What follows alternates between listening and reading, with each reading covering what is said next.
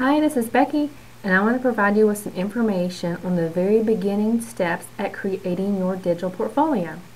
As you can see, I'm already at the website we're going to use, www.weebly.com, and I'm going to create a free account.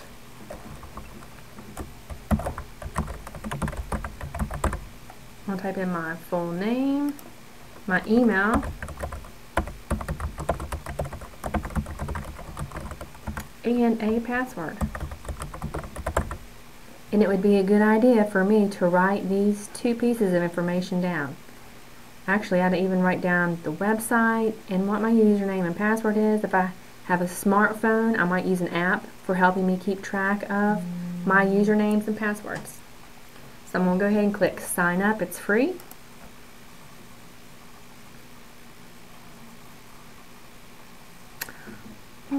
And I'm not going to save my password for this site because there may be other students on the same computer, so I don't want anyone else to access my Weebly account.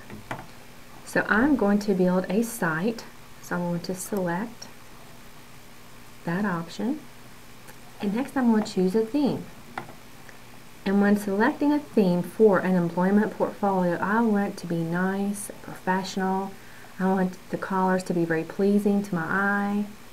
I want to stay away from red lettering or even a red background. What is really nice about some of these is that I may even like the design of this, but maybe the profession that I'm pursuing has nothing to do with recording or broadcasting, those types of things. So I can select this design, and then later I can edit this photo and upload something else that I like. I can switch that out. If I were entering the medical profession, I may want to switch out the photo for a picture of myself in scrubs.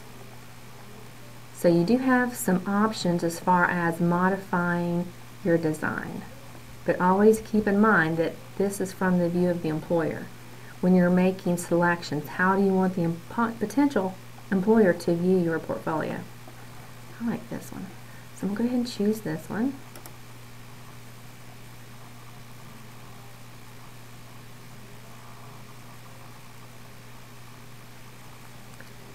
This is an important step as far as using a subdomain of Weebly. This is the free option where I actually create my own site.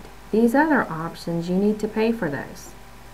The difference is when you have your own domain name is you'll actually have .com at the end. So maybe I want to title this fake example. Oh, someone's already taken that one. Let me try demonstration. Let's see. What does that one do?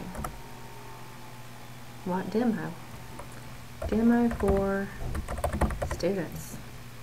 We finally got lucky. So when I do select what I want the subdomain to be, I do not want this to be especially long.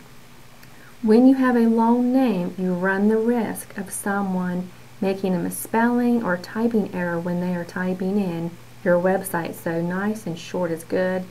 An ideal name might also be my initials and the word portfolio. But again, you want to keep this very professional and keep it short too. So I'm going to go ahead and select continue. And you can see here's a nice little video tutorial that if you want to watch that you can after you create your account. I'm going to skip it for the time being.